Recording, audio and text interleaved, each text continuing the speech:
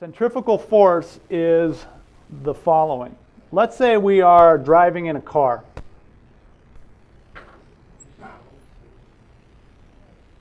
Here we are driving in a car. You're sitting on the seat, holding on to the steering wheel, and you're going to turn left.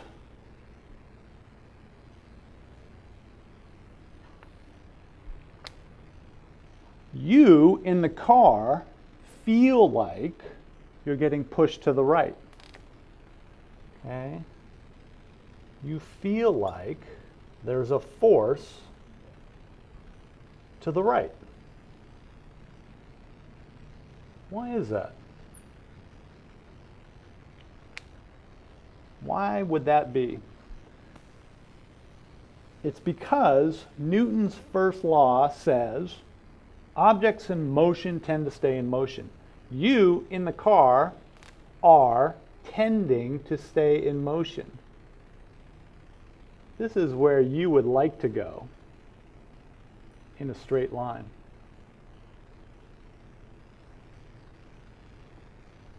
But of course, the car is moving underneath you. And so you feel like there's some force that is pushing you to the side of the car as you go around this curve. And this thing is what we call the centrifugal force. It's not a real force. It's fictitious. It is simply the fact that your underlying reference frame now changed direction. And so you feel like you moved relative to that reference frame. Really, you were going in a straight line. Okay? All right, so that's centrifugal force.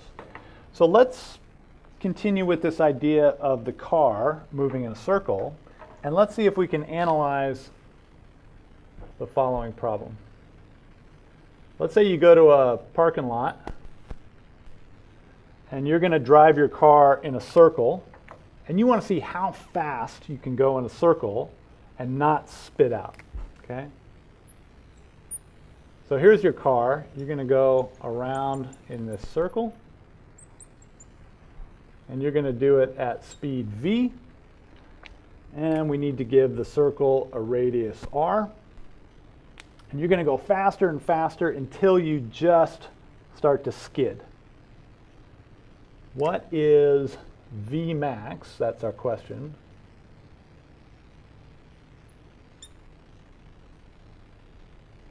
If we are given the following numbers. Okay, and let's come up with some reasonable numbers. So a car is, a couple thousand pounds if it's like a sports car, which is probably about 1,000 kilograms.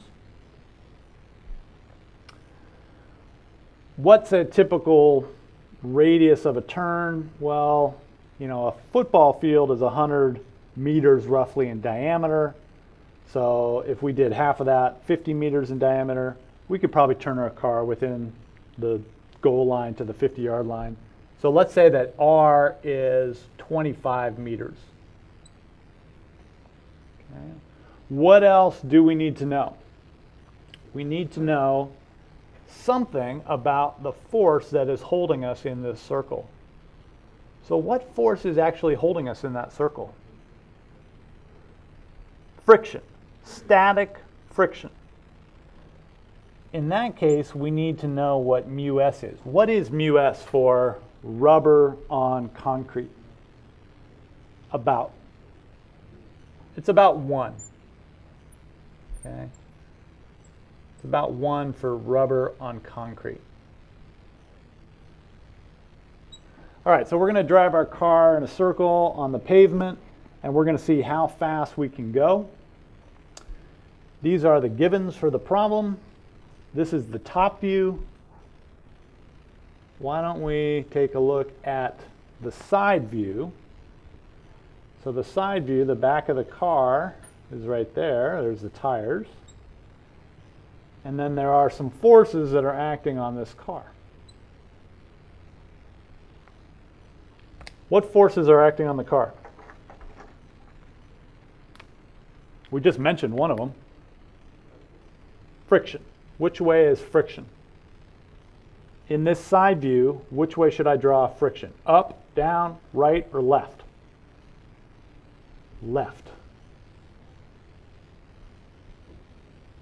That's the force that's keeping us moving in the circle, right? Top view looks like this. Side view would be like this. Friction is towards the circle center.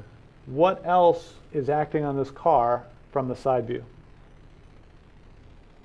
Yes, gravity. We love gravity. If gravity's down, there's got to be something going up, which is, of course, the normal force. Okay. Looks like the side view is enough information now for us to solve this problem. So let's see if we can do it. Before we attack the math, let's take a guess. What's a good guess for how fast you could drive your car? I mean, we're putting in some numbers here that seem reasonable, right? In a normal parking lot, a pretty tight radius of curvature, 1,000-kilogram car.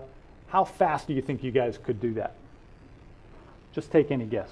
You've probably done this before, right? When you're learning how to drive with your mom or your dad, you probably were in a parking lot going around like that. I know when I was learning to drive, my dad used to take me out on these dirt roads, and he'd say, see how fast you can take this turn, right? And so we'd go around the turn, and we'd get about halfway around the turn, and he'd pull the parking brake on me. He'd say, just want to see if you can control your vehicle. Awesome. Years of therapy, I'm fine now. It's okay, no problem. What's a good guess for how fast you could drive your car? Is it 100 miles per hour? No. Is it 5 miles per hour? No. So what's a good guess? Give me a guess. 45. 45. Great. Any other guesses?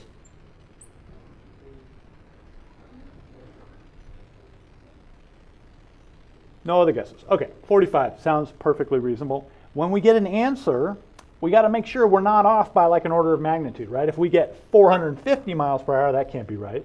If we get 4.5 miles per hour, that can't be right. It's got to be somewhere within the vicinity of that. Okay? All right. What do we do next? We got our picture. We've got our free body diagram, right? This is our free body right there. What do we do next?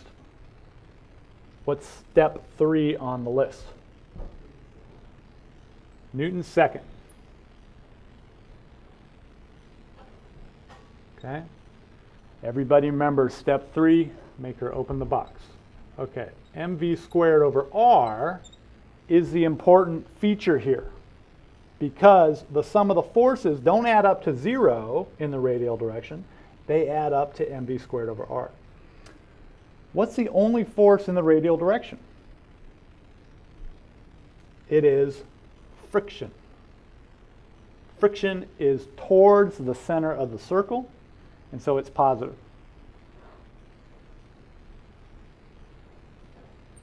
Let's put a box around that. We'll come back to it.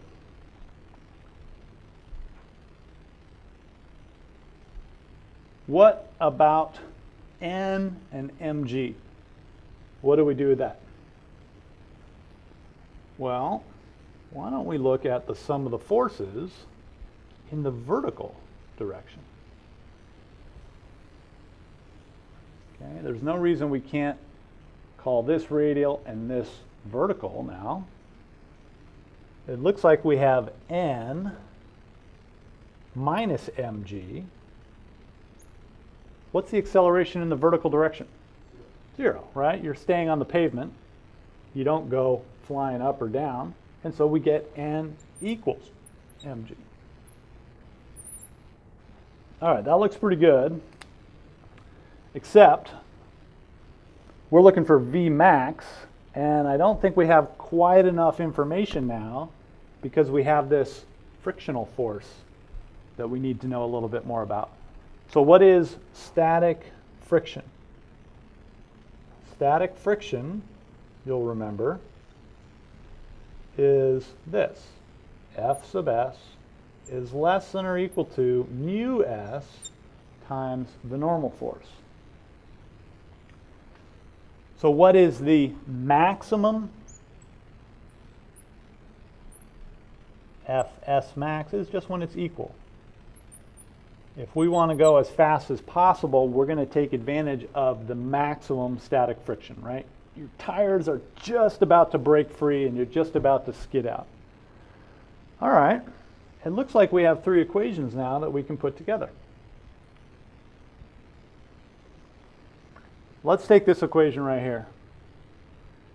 We've got v squared equals F sub s times r divided by m. But I know what F sub s is. It is mu s times the normal force, multiplying by r, dividing by m. And now we know exactly what the normal force is as well. And so this becomes mu s mg r divided by m. The m's cancel out. And we just get mu s g times r. And then we, of course, have to take the square root.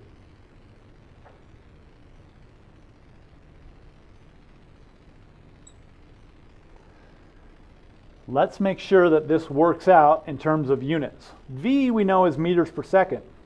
G is meters per second squared. R is meters, so I get meters squared per second squared. Mu s is, of course, unitless. When I take the square root of that, I get meters per second.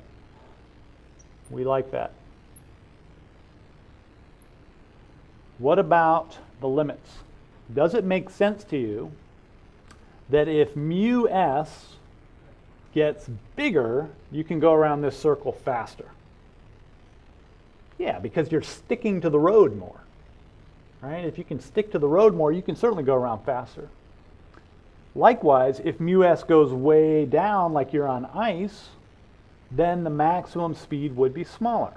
And you know this, you can't drive around in a circle on ice nearly as fast as you can on dry cement.